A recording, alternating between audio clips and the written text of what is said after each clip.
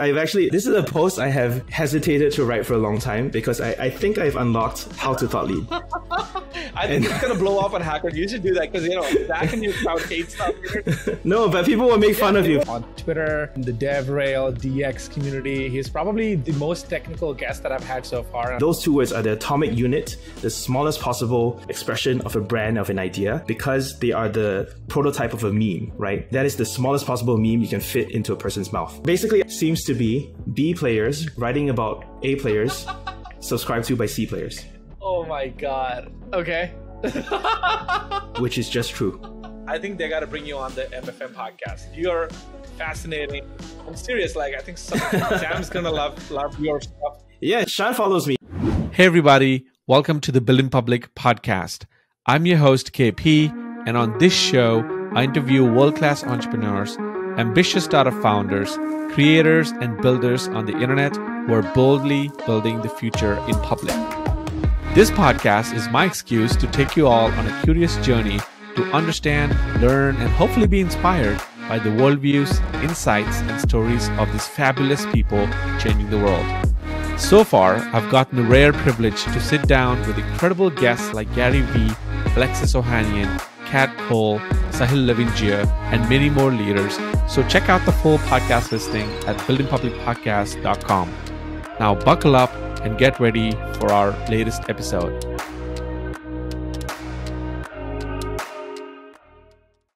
Hello, everybody. I'm KP, your host of the Building Public podcast. And today I am super excited to invite and welcome Shawn to our pod. I had to take a pause there. Should I call you Swyx or Shawn? Shawn's super popular on Twitter, in the DevRel, DX community. He's probably the most technical guest that I've had so far, and I've had 29 folks so far. But Shawn, give us a quick intro of who you are, and he's the current head of DX at Airbyte. Give us a quick intro about what Airbyte does as well. Okay. Hi. So thanks for having me on. So the TLDR of what I do is I used to be a financial analyst or hedge fund analyst, and I switched to tech as a developer when I realized that all the money was being made in tech. I was specialized in developer relations at Netlify, AWS, Temporal, and now I'm head of DX at Airbyte. And essentially, Airbyte is a data integration company. It is the ETL pipeline for all your data sources into a data warehouse. The main thrust of the thesis is that every single company nowadays uses between 50 to 100 SaaS applications. All of them are sitting on some partial part of your data in order to monetize it, in order to provide value to you. They want to be data silos. They want to be the single source of truth for customers, for transactions, for help desk tickets, whatever that is. But in order to do an analysis across all of them to model your company, you have to pull them into a data warehouse to perform whatever, like SQL queries or Python queries or anything like that. And so the data engineering field needs these ELT solutions, and Airbyte is the largest community of open source connectors. We are doing to this industry what Wikipedia did to encyclopedias. And so it's really about community building and open source. I love it. I think you've done a great job of explaining what the thesis is, because I try to wrap my head around what you just said by visiting the website of Airbyte, and I stare at it for 20 minutes. I'm like, what is going on here? But it depends on the audience, because you're not the target audience. So right. I think it's for developers, yeah, it's designed at a different audience than you. Right. And that leads me to my second question, which I think is something you've been doing for a better part of your career, which is DX. Right. I think a lot of folks, especially maybe, who are founders in our audience, who are bootstrap founders, maybe the odd one or two developers probably know this, but like a lot of folks may not know the term DX, developer experience, if that's the right acronym. What is it? And I'm also curious about another term that's very similar. It seems like an overlap, which is DevRel.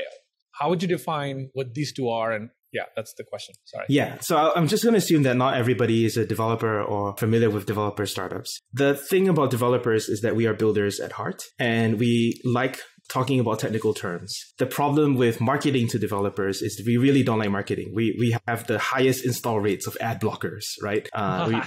We really hate buzzwords. We really hate, tell me benefits, not features, that kind of stuff. Tell us the features and we'll decide on the benefits. And so there's a lot of things in developer marketing that is the exact inverse of normal marketing. And so I think basically what DevRel is, developer relations is a reaction to the realization that developers don't like to be marketed to by traditional developers. They want another fellow developer to explain what the thing is in terms that they understand in a relatable fashion, preferably someone who's used the tool and sat in their seat before to increase empathy. This is very different type of go-to-market than traditional company, which would hire a professional marketer who's done nothing but marketing their entire life.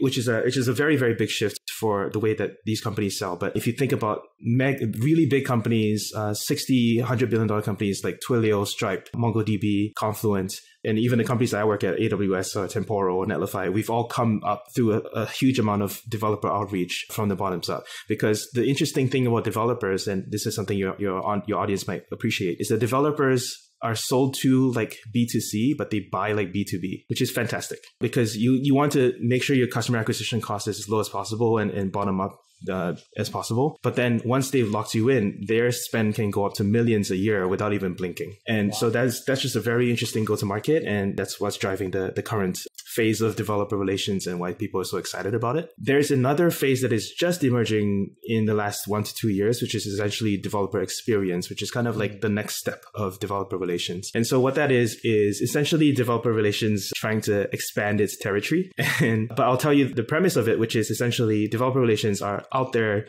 doing talks, doing blog posts, talking to users all the time, but they have the least power to do anything about it. They're supposed to bring feedback from the users back to the products, back to the company, but they don't have power. I know that, if I see something that's missing in the docs, I cannot go to edit the docs directly. I have to go through the docs team, which has its own priorities. Instead, I have to write a blog post, which maybe 1/10 of the user base will actually read. So developer experience is more about reaching back into the product and making sure to fix things at the source to make sure that we've taken care of the entire developer journey from never heard of you to using you to paying you to telling about you to other people, to their friends. That entire journey needs to be modeled and taken care of. So right now it's an extension of developer relations from professional content creation to community building to documentation writing and then to a little bit of product feedback and product management. Fascinating. So would you say these two, could there be two separate teams that are focused on one DevRel, and then the other one DX? Or is it usually one is the umbrella and it has a subset of the other? I think it's possible to have two separate teams, but typically what you will see is director of DX or head of DX like myself managing a DevRel team, a docs team, and community team, for example. That's what the industry is shaking out to be for now, but I don't think there's a hard and fast rule that says you have to organize your company this way. It's really up to you. Right. Fascinating. Wow. Thanks for that quick masterclass on how these things work. Another thing that I loved when I was sort of researching you is this framework that you talk about all the time. And I think one of my biggest reasons why I've been meaning to get you on the pod was this framework that I thought first time I think I saw it on Hacker News. It's been everywhere. It's called the Learning in Public framework, which of course, spoiler alert, I'm excited about it because, it's very clearly aligned with what I believe in, which is building in public. But now your Twitter bio, for folks who are, I'll drop your Twitter bio in the show notes too, because, I think they should check it out. But you say learning in public and healing in private. First, let's talk about that. What does that come and mean? And then we'll talk about the actual framework. I think that's the thing that most people know me for. So essentially, I did a career change at the age of 30 from finance to tech. And I went through a boot camp. And when I was invited back to my boot camp to give a talk, that was the essence of what I gave to people, which is the essay that I wrote that became my book, which we could talk about later for side hustles and stuff like that. But that was my first viral essay. It was a screenshot essay. I put it in I wrote 4 paragraphs. I put it in did a screenshot, posted it up, and then I went away and it came back. It was thousands of likes. And it was my first real whoa, something I wrote really resonated with people. And that's why I haven't really touched it since then, because I'm not really sure why it resonated with people. Well, all viral things, you just, you can't really predict. Can't really. Yeah, exactly.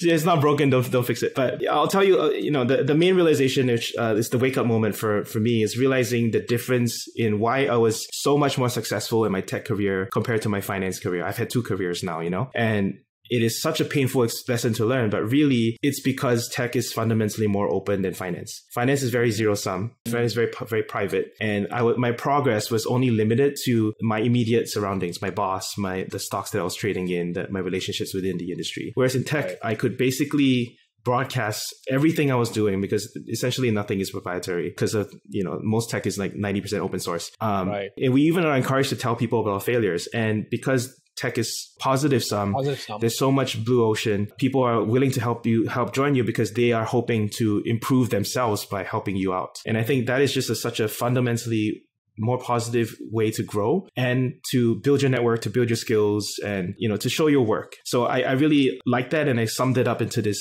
philosophy of learning in public, which I also have to say I did not coin. I think I'm the number one Google search result now, but it was kind of by accident. Like I picked it up from Kelsey Hightower, who's another extremely well-known developer advocate from Google. And the first instance I can find of learning in public actually dates back to NASA in the 2000s, when they were using learning in public internally they had a memo of, this is how rocket scientists share their knowledge internally. So public, there's different forms of public. You don't always have to blast it out in a public square like Twitter. You can also just do it internally within a company. And that really shares your learnings and keeps you accountable, and also accelerates the learning of the entire organization. So I really, the more I dove into it, the more I found benefits for myself. And obviously telling others about it is kind of a way to pay it backwards, but also a way to commit myself to doing more of it. Like, I know it's good for me. I know it's a pain. I know I feel vulnerable every time I do it, because I could fuck up. Like, I look at something I did yesterday and I'm like, oh man, the spelling mistake here, like grammar mistake there. I missed an example here. I should have shouted out this other person and I forgot, that kind of stuff. But at the end of the day, I shipped something in public and people had something to respond to me for. Like I could connect with people doing podcasts because of something that I wrote. And I think it really increases your luck surface area so much, because it just makes you more visible out there. And that's something that I really want to pass on to others. There was another similar phrase that you talked about in one of your YouTube videos, which is the open source knowledge. I don't know if you wrote about this as a post as well, but I think it's another interesting framework that I thought was fun, because you defined it as like open means this, source means this, and knowledge means this. So I would love for you to re-narrate that for our audience here, and then why is it important? Yeah, I don't exactly know the word by word breakdown anymore. I did that talk a couple of years ago. Essentially, whenever someone has like a conference or something and I'm invited to do a talk, I'll have to come up with something on the spot. And I try to make it fresh so I don't repeat myself, because everything is permanent online. So you should always be trying to push yourself to produce new content. But I really believe in open source knowledge for one thing, which is essentially cumulative learning in public, right? A lot of people, when they first start learning in public, it's basically blog posts. It's basically Twitter. It's basically one-off sprints that you sprint for a while. You spend like 6 hours writing a blog post and then you're done and you put it down. The inspiration of open source knowledge is essentially that you should build things up cumulatively over time into something that is way more man hours than anyone else has ever put into a project, and therefore it becomes worthwhile. So the benefits of your work start compounding rather than being a continuous series of one-offs that don't really matter. So that's what open source means, and that's what open source knowledge means. So, the fundamental assertion to that talk was essentially that open source has eaten software engineering, because multiple people, there's multiple benefits. People can reuse it, people can contribute back to it, and you can sort of learn as a group. And networks learning is always better than individual private learning. Right. Not always, but mostly.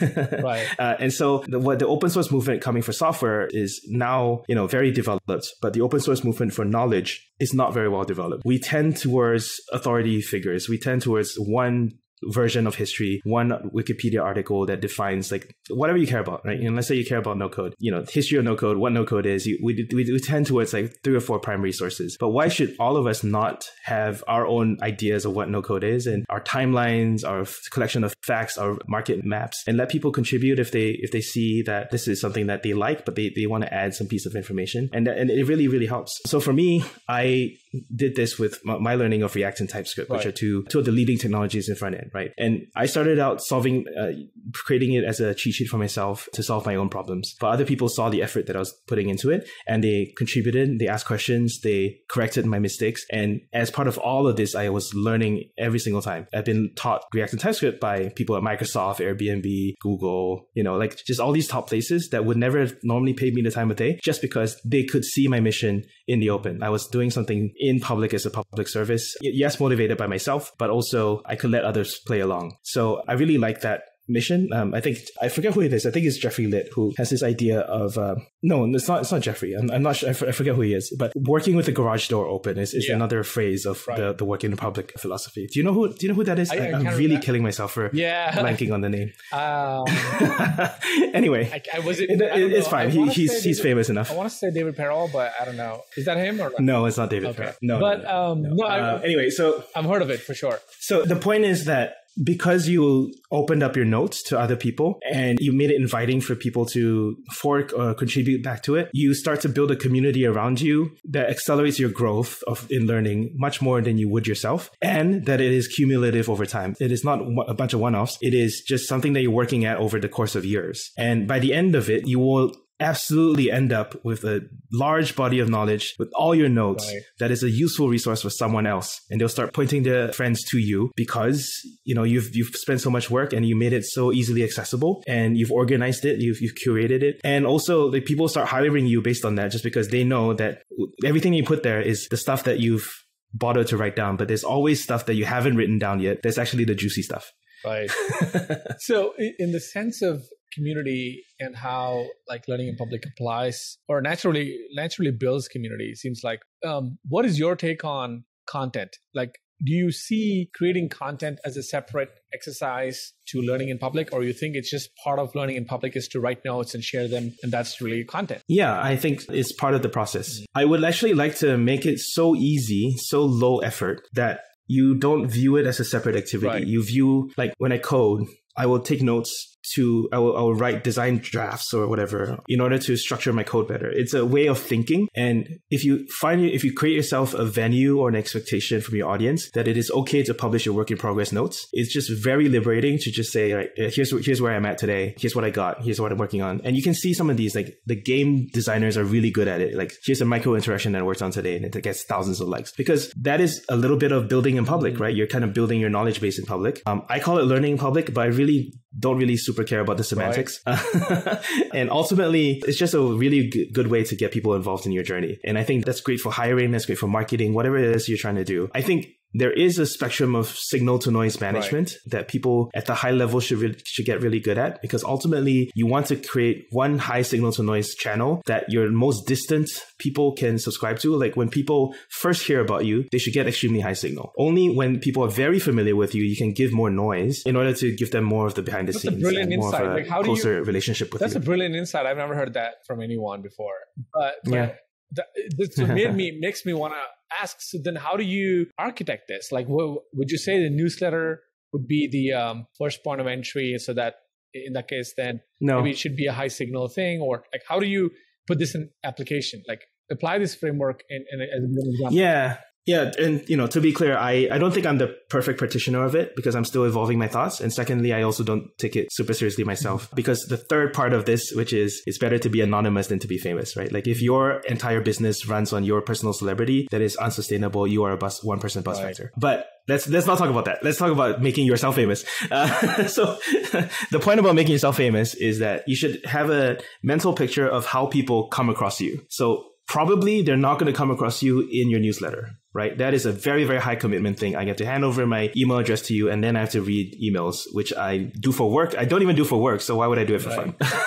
So that's gated. That's just like a step friction involved, right? It's gated. Like, why would I? Yeah. Some friction is good. Yeah. Some friction is good. Yes. But you should do it for the real fans, right? But for those who are not real fans, so people have never heard of you, you should make it easily accessible what you're about. You should be able to deliver value in some very compact fashion right off the top of the dome, and then give them a few breadcrumbs to say, oh, there's these other aspects to this guy that you can follow through if you're interested. And if not, happy days, be on your way. But if so, then it can be a very, very fast process for someone never hearing about you to suddenly just binge reading your entire blog post archives. And I think that's kind of where you want to make things happen. Kevin Kwok has this very famous phrase, being on Twitter is basically tapping a tuning fork on a universe and seeing who resonates. Wow. And it's not about the maximum number of growth. Like if I wanted to, I could write all those Twitter threads and hustle porn threads, and I could repost Reddit stories to Twitter stories. There's all this stuff that people do, right? But it's not really authentic, because you should just look for the people that think the way that you like, are interested in your journey and think the same as you. So I really appreciate that kind of authentic growth. And I think more people should do it. I'll expand a bit more on the signal to noise thing. Right? Yeah, so high signal to noise. Yeah, high signal to noise should be in people's feeds wherever they are. And usually it is one of these aggregate feeds, LinkedIn, Facebook, Twitter. Mm-hmm. Hacker News is a bit of a lottery ticket because the algorithm is extremely finicky. Right. The same exact post can not do well on one day and do well another day. So it's a bit more tricky. Maybe Discord, some of the large communities there, and then YouTube. And then, concentric circles in terms of the number of people and the increasing involvement in your journey and interest in your work in progress stuff. And so what I'm trying to get at is that's fine, having a philosophy of like your funnel, but really as a creator, it's important to set up your creation channel so that no matter what you do, if you feel like posting it, you should have a channel for yourself. And if you feel like you're being restricted from productivity just because you're like, oh man, this is not ready for my blog. Like, look at my other blog posts. Those are extremely high quality. Yeah, these are extremely high quality. So, and then this one is like not done yet, so I'm not going to post it. When that kind of thing happens, or it can be your Twitter, your YouTube, whatever. When that kind of thing happens, you basically are limiting your output because of the channels. And it should be the other way around. Like you should not be limited. You should create the channels to fit your output. And so for me, for example, I'll create like a Discord where I can share work in progress stuff that is just a smaller community that's more engaged. That will still give you feedback as part of your process, but and you still feel like you ship something. And so I'm very keen on basically picking the social, creating enough channels that matches your output and matching that to the signal to noise ratio that you want to achieve for that particular channel. I love it. I love it. And I'm curious how I love it. First of all, the fact that you do the opposite, like it's a little contrarian to think about that because like you're trying to make sure that you don't lose your output or your inclination towards creating that kind of output because you don't have a channel for it already. And so I love that. What I think is interesting here is then take me through a journey of, let's say, a work in progress thought that you had. Maybe you shared with like 20 people on Discord. How does it make it to your, let's say, high signal channel? Is it the blog or what, or something? Do you what kind of mindset do you have when you post it on the blog? Do you do it only when it's fully finished? No, because nothing's ever finished. I think it's mostly when there's an arbitrary feeling of the timing is right, whether I have done enough work on it. And sometimes a lot of things never make it out because they didn't get enough interest, whatever. So I think it's mostly timing. It's mostly whether or not I feel like I have an interesting angle. If I just have a boring angle, I just won't publish it. I'm the editor of my own media empire, and editorial is always like top of mind. Like, is this a good angle? Do I have a differentiating opinion? If not, then maybe I can just sit on it for another few months. And that's essentially I've done this for I've sat on things for years because it just wasn't ready. And I think that's fine. You have to be comfortable with that, but then you also need the idea velocity to have multiple things going on and trying to have something come out on a somewhat regular basis so that you remain relevant and top of mind. So there is a bit of a juggling effect going on there. But I think anyone who has any interest in their space, engagement with the news of the day, with the builders in their space, should be able to come up with multiple ongoing threads simultaneously of like questions they want to answer.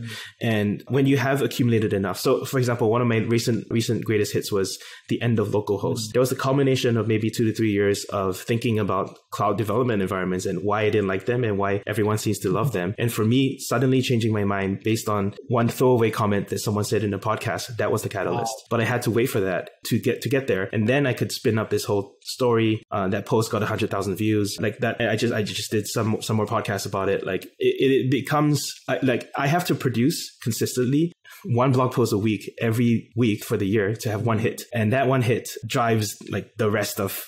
I'm still talking about a blog post I did 3 years ago. I'm still being flown around to different conferences based on that blog post. And it's just crazy that that's how non-linear blog posts are. But you just need to work in the process and then trust that the outcomes will come along if you have a good process. I love that. How much do you care about SEO and backlinks and stuff like that? Because I think a lot of people get, I know you're technical, so you probably do care, but I think a lot of people get bogged down by, am I writing questions and the answers in the way that somebody would find them easily on Google and stuff? And I feel like it can be a distraction sometimes, but it can be a healthy thing. So what's your balance? Okay. I have a distinction between machine SEO and human SEO. So let me elaborate a little bit on this. Machine SEO is what is best dishwasher. What is... I don't know, Blue Yeti versus Yamaha MH75. I'm just making this shit up. For that kind of machine SEO, is like, yes, people are typing that into the Google search terms. You just need to to perform the best service on those top search terms. You need to rank for those terms that are already established. Human SEO is completely opposite. You are trying to rank for terms that don't exist yet. Because if you coin a new term, the search volume would be 0. But because you were right, you will have created that search volume and made the whole journey around you fit that thing. So when Seth Godin talks about the purple cow, nobody was searching for purple cow, but now he owns the purple cow, right? When HubSpot invents inbound marketing, nobody was searching for inbound marketing, but they made inbound marketing a thing by being right. And I think that is the hard thing to do. But if you're a thought leader, essentially, and if you're an influencer or whatever label you choose to call yourself, and you're optimizing for humans and not machines, that's essentially what you have to do. Wow. Brilliant insight, man. Another thing that I think, again, a lot of people struggle with, but it seems it's a great way to look at it, Yeah. And there's a very, very, very, very, very, very simple trick that I think everyone should be aware of, because this is like absolutely a conscious strategy. You mean the one you just shared? It is called, so that is the basic insight that you should have, which is there's a difference between machine SEO and human SEO. And actually the way that SEO courses teach you to optimize for machine SEO is kind of the bottom feeder type SEO, where you are just competing for, I hope the Google algorithm likes me today, and in the next update, it might suddenly not like me. I have seen entire sites destroyed based on Google algorithm changes, right?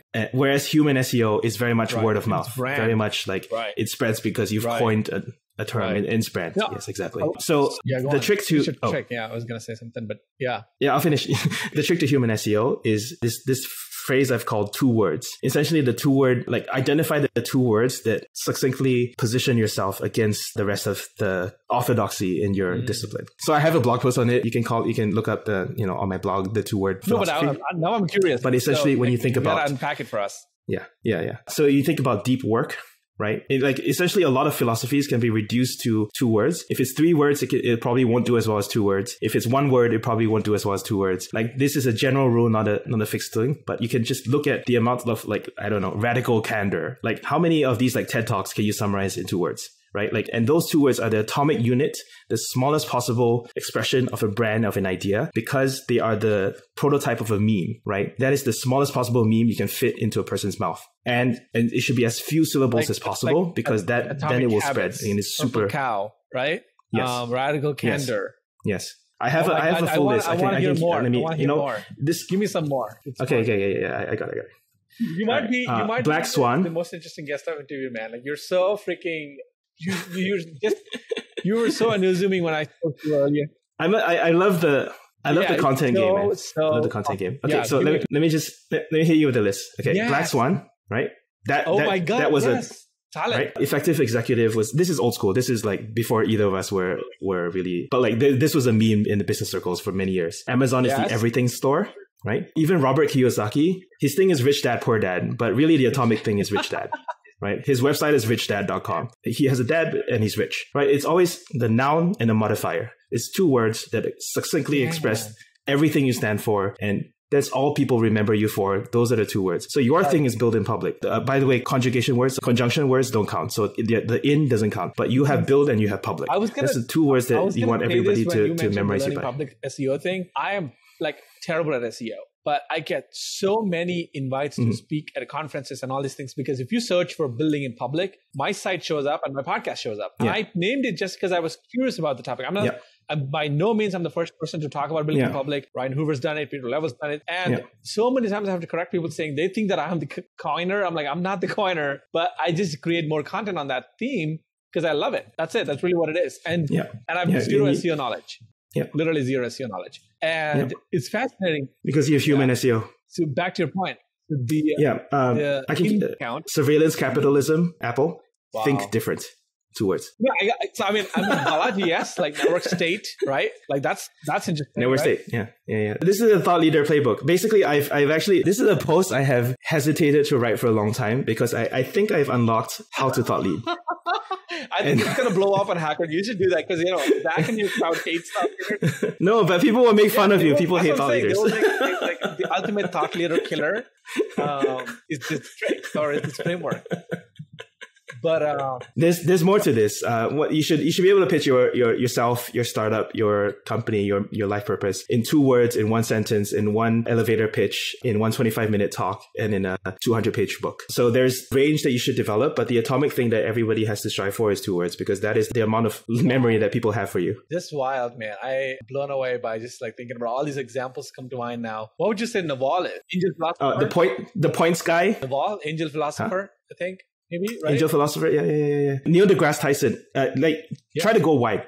Neil deGrasse Tyson calls himself, every one of his podcasts, he calls himself your personal astrophysicist, right? It's a noun, it's an angle that sets him apart. But he makes himself relevant because he says there's something differentiating about him. Naval tells you to productize yourself. More than the angel philosophy thing, he tells you to productize yourself. And he wrote essentially a whole book on what productize means and what yourself means. Now I can't. Right? Oh my God. I have there's so many now, right? Like visualize value, Jack Butcher, right? Like there's literally so many. Yeah, exactly. Yeah. Growth hacking. We used to have marketers and now it's a growth hacker. Yeah, exactly. But there's even the social political movement. Lean in, be better, times up, me too. Yeah, it's all 2 words. And it's just the atomic unit of like what a meme becomes. And that's really like what you have to nail as an SEO how thing. Much of this, and so I think it's worth spending a lot of time on it. Can be done intentionally, and how much of this is just like being in the game long enough to capitalize on something that comes your way? Yeah. I think being in the game sometimes it's just like, it should come out of your mouth. To me, the most effective 2-word campaign is not 2 words. I don't know. It's weird. It's just do it. Nike. It's from by Nike, right? Like, because so much advice, so much self-help, motivational advice of experience distilled down into as few words as possible is some shitty variation of just do it. And Nike owned it. Hey, with that, right? So even though it's not 2 words, it's like, let's say 2.5 words. In that case, it kind of breaks the framework. But I guess. So the explanation is like do it is 1 verb, and then just is the first word. So you can sort of backfit. Obviously, this is not a hard and fast rule, so there's no point. There's no point over psychoanalyzing it. But it really demonstrates the power. It's a power law of signal to noise, because your 2-word summation of yourself or your principle or your mission is the highest signal to noise that you can possibly achieve, and it's the most viral, spreadable term. Okay, well, I got to double click into this content thing because I have a couple more. What are some other content related frameworks that you have? 2 versus 1. What else is something that you think about that nobody else is thinking or nobody else is paying attention to? I mean, I can just kind of mouth blog my post on how to thought lead. Do it. I'm pulling it up right now. So by the way, all my blog posts are public, and it's part of how I work in public as well. So that's why I was curious earlier. You can find it on my say my this GitHub. Is done, it's published, or do you, like my curiosity is, I'm like you, in the sense that I like to work in public and think public, but when it comes to long form, I'm a little nervous about that. I don't know why, because I feel like now people expect long form to be clean, nicely thought out. And my Twitter is fine. My expectation towards Twitter is like, I don't care. But long form, I'm like, oh my God, I need to align all my thoughts into like a nice essay. And that stops me from sharing often. How do you get over that hump? Yeah. So I publish my drafts. All my publish your draft, and they're publicly accessible at all times, just not on my blog. Right? They're in a different venue. So when I find my production process, gotcha. It's on GitHub. So anyone following me, anyone who is technical enough to know how to subscribe to things on GitHub will get notifications anytime I update. And like those are the true fans, right? They opted in for the noise. Fine. But yeah, I mean, you want to just publish it. You know, less than 1% of my audience and your audience will listen to this podcast anyway, right? So I'm just like, I'm drafting in public with you, but I don't have any qualms about sharing it, because it's understood that this is not the final form, and people will just be more and more excited about this, and there will be word of mouth spreading about this post even before I published it. Right. Because they've been hearing about it for years. So yeah, I mean, I can go into a little bit of this. You have so much of an artist DNA in you. Like an artist, not a painter. I'm like a musician artist, like a pop culture rapper artist. You got a lot of that. Oh, DNA. yeah. Like you like to tease people. You like to, you know the game as a creator. I study the game. I don't think I know the game yet. I think that the people who actually are masters are like the Seth Godins, they actually Cal Newports, like they've just decided to go all in. This is me being academic about it. This is me being like, okay, if I were to do this, what would I do? But I actually don't do this full time. Call this out. I'm gonna this is just my side hustle. I think they got to bring you on the MFM podcast. You're fascinating. I'm serious. Like I think Sam's gonna love your stuff. Yeah, Shawn follows me. He likes my. I had a blog post about the meta creator ceiling. Yeah, let's go. Do you want to talk about that? Wait. That's another 2-word thing. Wait. Let's finish this, and then maybe we jump to the other one. What did you just pull up? Okay. How's the thought lead? That's what I'm saying. I think Shawn's kind of this is my draft so far, which is. But anyway, go on. There are a bunch of. I haven't organized it yet, and that's why. Fine. Dude, this is like so this perfect is much rougher for your brand and my brand. Essentially, you're literally you're literally verbalizing your draft on a podcast. So go on. Yeah. 1, understand what people want. What makes people click? So Shawn, because you brought up Shawn Puri, he has a philosophy of what makes people click, right? It's emotions. What emotions do you want people to have at the end of reading? Which is awe or like wow, or like I can't believe this, someone finally said this, that kind of thing, right? That is one thing that I think understand what people want is the primary driver of marketing. And you have to accept and recognize that people want very simple things. You don't have to guess. People want money. People want sex. People want cute things and animals. People want outrage. Oh, people love outrage, right? People want status. People want to feel smart. They want to be able to say, like, I was first, I knew this before you knew this. And that's another thing. And if you can supply them what they want, they'll follow you. Mm-hmm. It's not that hard. And so I think the baseline is knowing what people want. The next thing I think definitely is to name things. Well, let me drill down into the what people want thing. So there's always a way to elevate people's conversation into something aspirational. So there's the day-to-day humdrum thing, and you can stand out by reminding people of what is more important, what is the real story, what is the long-term game that they're trying to play. And so Naval definitely did that for a lot of people, right? With his tweet storm, because most of us think in terms of like, okay, what is my current salary? What is the next level in my career ladder? And he could just kind of blasted that wide open and just said like, okay, what is the real long game here? And I think if you can do that a lot in terms of thought leading, because you understand what people really want, you can really break through a lot of the noise, because most people target at the base layer, and you're targeting one layer up. Attempt to do some of that. I haven't gotten that level, but at least for my little niche, I try to think about what kind of aspirational stuff that I can write that can inspire me and can inspire others. So yeah, I love it. Yes. Keep going. Yeah. A lot of times it's calling bullshit on something that is just accepted. And I think that's a really, really masterful tool. So, okay.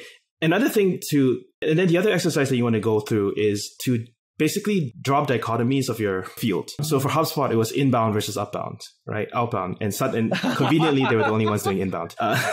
So I have a lot of offense to defense, right? Like most people playing defense most of the time. Episodes in which turn I into shit offense, on building in private or building in stealth to not promote, but subconsciously to say the building public is better. But to say the building public is better, I had to say what was not good or what was not better. And I had to shit on stealth a lot of the times. And I'm thinking about that. I'm like, yeah, actually, that's true. Mm-hmm. Yeah, you're creating a dichotomy to make yourself stand apart. Yeah, it's a very common tactic to thought lead, and that's what you're doing. So, but what's important for you as a professional thought leader or prospective thought leader is to understand the pros and cons of understand the pros and cons of the various dimensions that you're choosing, and to choose the battles wisely, right? Because you're going to be locked into this for a very long time. So defense versus offense, proactive versus reactive, positive versus negative. There's just all sorts.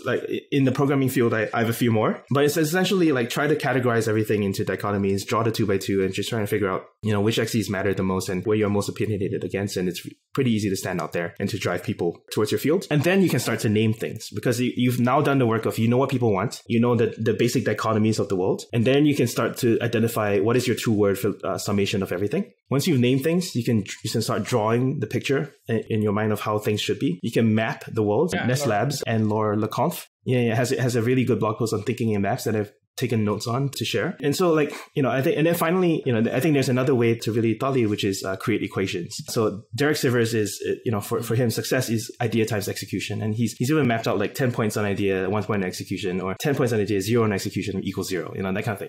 And if you create the formula for growth or formula for success, even though everyone knows it's kind of fake pseudo math, that kind of quotability factor is what makes you trend as a thought leader. So here I'm going to drop in a quick little clip. And part of my blogging process is I'll just clip examples that are relevant to this. I'm going to drop it into the chat over here of Romin Chef. Yes. So he has 3 ingredients for angel investors. Access plus judgment plus value equals investment. Judgment plus value with no access equals didn't see the deal. Access plus value equals didn't pick the deal because you have no judgment. That kind of thing. So it's just these are frameworks, but visualized in very, very memeable formats that makes me more of a thought leader than people who like write 1,000 word blog posts with no conclusion. Love it. Yeah. I've seen that one for sure. And I think a lot of what you said has been like, what's fascinating and refreshing is that you're basically putting words to a lot of subconscious behavior that happens, across all fields. And so that's been my biggest, takeaway here. Is that you verbalize some of the stuff that we've been all thinking. All right. I mean, sorry, there was another segment that you wanted to jump off to. Meta Creator. This will be quick. This will be quick. Just give it to me. So, okay. Yeah, this will be the most, because you and I both are involved. Yep. Hunter Walk, do you know, he's like a VC at Homebrew. He had this tweet which really caught me thinking, which is essentially the emerging newsletter playbook seems to be B players writing about A players subscribed to by C players. Oh my God. Okay. Which is just true. It's true. Hunter. All right. The A players don't write newsletters. They don't give a fuck about Twitter growth. They're just building. They just make. They're just A players. And the C players, they're just building. And for B players like us, we think we're hot. We think we're hot shit, right? We think we're like, wow, like, I have so many subscribers, so many followers. I'm writing like the best Twitter thread on Twitter today. Who gives a crap, right? Like that is B player stuff. And you will never become an A player by doing B player stuff. So this is called the meta creator ceiling because there's a career ceiling in being a meta creator. A lot of get started being a creator advice is become a meta creator. Summarize other people's books. Here's the top 7 things you need to know about, I don't know, whatever bullshit in your industry. You're not actually you're making things about other people making. And at the end of the day, there's a career ceiling, there's a glass ceiling in that, which you'll never go beyond that because there's all you've done is meta create. You've never actually gone down to actually do stuff. And part of this is me thinking about the very famous Quora answer from Justine Musk. I don't know if you've heard about this. Right. There's an interesting question on Quora. What do smart, successful people like Elon Musk do to be who they are? To be how successful business people are and how intelligent they are? And Justine Musk was Elon's first wife. Yeah, they don't ask questions on Quora. Right. Yeah. Right. So again, this is one of those things in terms of reminding people like what is really at stake, like what is the norm and how mediocre the norm is and how you can actually make more of your life by aspiring to better and just reminding people what really matters, which is doing the thing, which is building stuff that makes people happy. Down to creating jobs, right? Building beautiful comes products. Back to the earlier notion that you shared, which is just do it, right? Like do hard things, do ambitious shit. And they're all like variations of the same thing, which is just do it, like do something that's meaningful in your life. Than just talk about stuff like that. Yes. I love how candid you are. I love how off the cuff you are. I appreciate it. Well, I don't have any other questions. I think we're at the 48-minute mark of this. It's been such a fun 40, 50 minutes chatting with you. Hope to see you back on the pod at some point. I've learned a lot. I appreciate you taking this time and keep that fun personality that you got. All right. Always alive. Yeah, thanks for jamming with me. I know that because you're also a creator, like you appreciate this stuff because this is the stuff that, of course, I mean, I wish more people talked about to come out. Definitely will share it. Exactly. There we go. I'm marketing my post before I wrote it. Got a lot of marketing.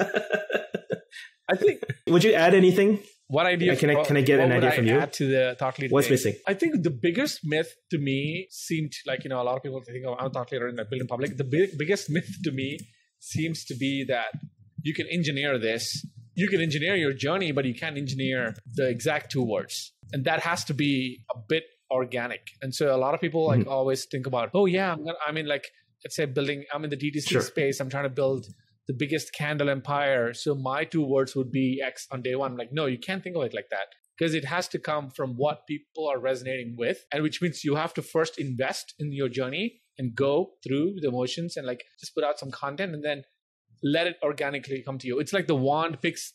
I feel the 2 words are, if you think about the niche, like the wand picks the wizard. The wizard can't pick the wand. The Harry Potter reference. So that's probably my take because I didn't intend to be the build in public guy. Yeah, I'm sure it became the topic that I was most interested in. I used to be no code. I used to be community, all these other things, and now I'm all building in public. So that's probably my take. But yeah, it was fun, man. Thanks for being here and wish you all the best. All right. Makes sense. See ya. Bye-bye. Thank you.